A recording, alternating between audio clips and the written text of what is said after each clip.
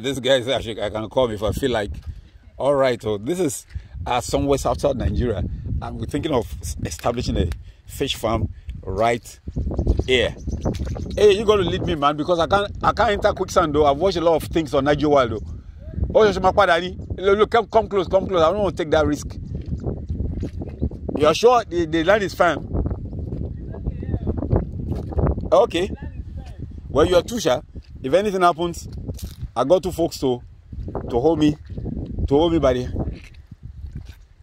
by the two hands. The only problem we have is we have more snakes. We have python here. Water snakes, right? No water snakes. I've not seen water snake here before. Oh, you see those pythons that you see in Amazon River too? Yes. Okay. Although it's not in the river. Python here do enter river. But there was a time we saw a big python here, very big. Yeah. Like my lap. But it escaped. Of course, we fear for his life because he knows, he won't trust you guys now. Since he knows you are not a National Geographic scientist, yes, that will probably hold him and take him back. Okay, you try to do a digging here to see. It was somebody that did that, so to get fish. They do get fish. We have different kind of fish. Yeah, of course not. This is center of fish now.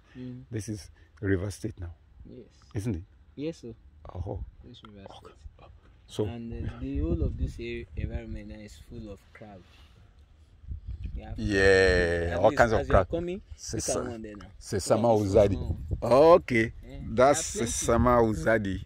Okay, then you have those ones with cheetah-like hand. Okatangeri. Oh, that's the fiddler crab, right? They are very plenty. They used to come here. No. This is a habitat now. Then you have. Do you sometimes see the red back one, the rainbow crab? Yes. That's why I did my project on BSc, MSc with 3 international papers.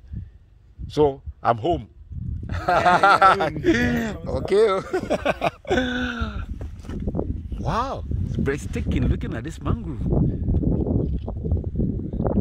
Looking relieving, you know. So what we want to do now is to do some damage to the place now. to turn it to a fish farm. To a fish farm. Okay. I think they are still going to make a fence. Yeah. Just to demarcate it. See how. You have the survey plan? The survey plan. The survey plan for the swamp area. Yeah. Yeah. For the normal land. Okay, we see what we can do on normal land and what we can do around the swamp. So what happens to the water? I know this is a tidal stuff, so we need to know what really happens eventually. When the tide is up, you say it's low tide now. So we look at it now. This is where it is now. So when it's high tide, where do we get to? I know in times past it will even cover. That's why you have breathing roots for the plants. Yes. The plants are adapted now. Yes. Instead of for them to run, so they don't have legs to run upshore. Yes. So they decide to now have tiny winny legs a bit like spiders. What's it called? So where exactly now? Because that's going to this is what will happen now. Because, be one of the reasons why that will help in the design of the tidal. If we're going to think of doing tidal anything ponds for you, then the tide is going to be a very major issue to know what the height is. The height is. High tide and low tide. Then I want to take a record of the history of this place. There's no river somewhere, like we're passing where we're coming now, that can go ahead and flood suddenly Guam. Like it happened to people in Ekpan Road, worry. They've not had a flood for almost 20 years. But last year it happened. Close to 4,000 farmers. The Kaolori. That is they were willing. I don't know how to say that in English. I mean, they met with, financial disaster because fishing was swept away.